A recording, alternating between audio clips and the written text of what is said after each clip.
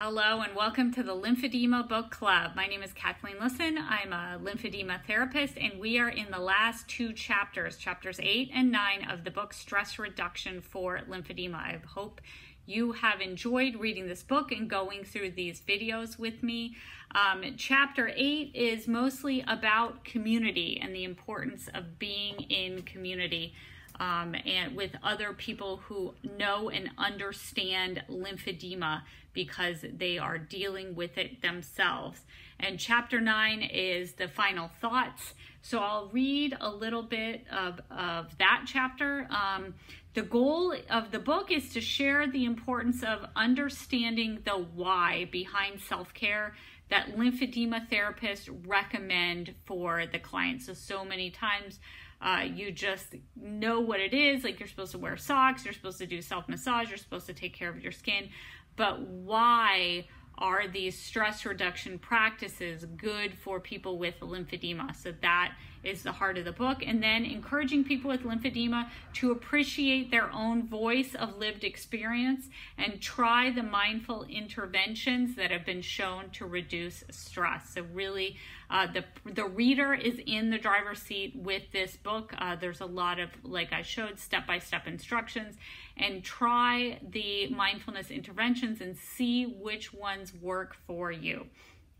And then really focusing on the need for community. Our communities need more public conversations around the negative effects of toxic stress and about the opportunities for self-care. Our communities need more access to physical and mental health resources.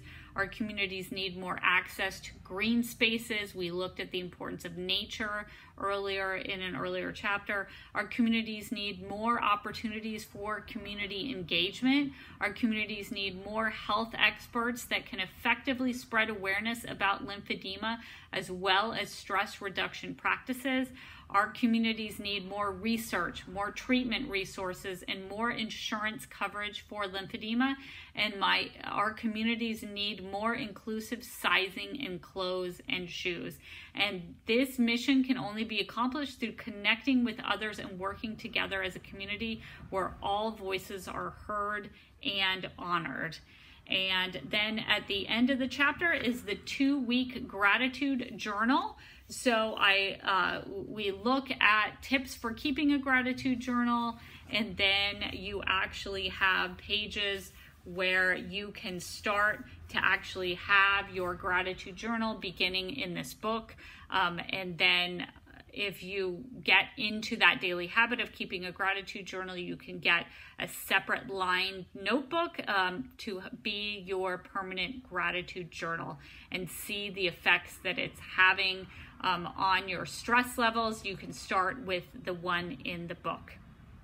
So we've gone through the entire book, Stress Reduction for Lymphedema. I really hope that you enjoyed reading the book and that it gave you some ideas on inspiration and some new favorite breathwork practices, movement practices, mindfulness practices that will help you control your body's reaction to the stressful events that go on in your life, and hopefully help you in your journey of caring for your lymphedema. Thank you so much.